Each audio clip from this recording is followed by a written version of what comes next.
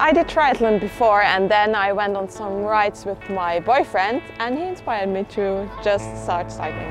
Well, I met quite few people, see the world, travel. When everybody in the team is happy and reach their goal, that's success. My parents and my boyfriend. I really did like the race in Spain, the Bira stage race. Performed good at the race in Luxembourg, the LT Jacobs. Oh well, it's a big opportunity to grow and get some more experience and help the team to success. Well, it's pretty similar in racing because if there's no team spirit, you can't win. And also family, you have to be like, the team is a family. You have to stick together through thick and thin.